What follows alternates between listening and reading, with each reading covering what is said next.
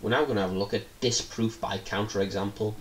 That's proving a statement wrong by finding an example in which it doesn't work. So this question here asks, is the following statement true or false?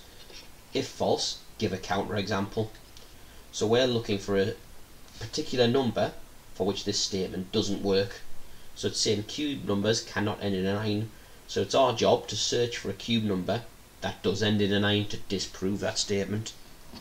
The way we can make this easier is by using the table function on our calculator.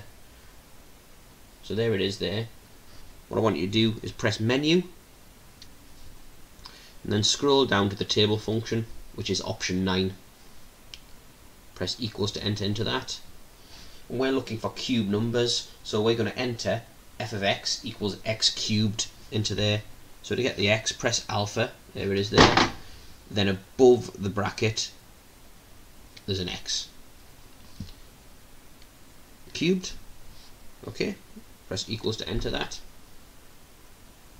So we've got the option to put another function in, but we're not going to do that, we don't need that, just leave it blank, press equals. Let's start at 1, end at 5, yeah, go from 1 cubed up to 5 cubed, and go up in ones. So looking at that, 1, 2, 3, 4, 5, we still haven't found 1, but with this new calculator, rather than having to go through the whole process again, what we can do, scroll down to blank space, then press equals. At that point it'll go to the next number for us. Equals again, so it's going up every time we press equals.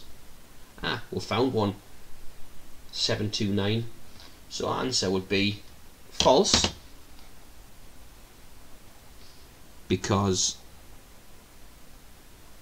9 cubed equals 729. And that saved a lot of time.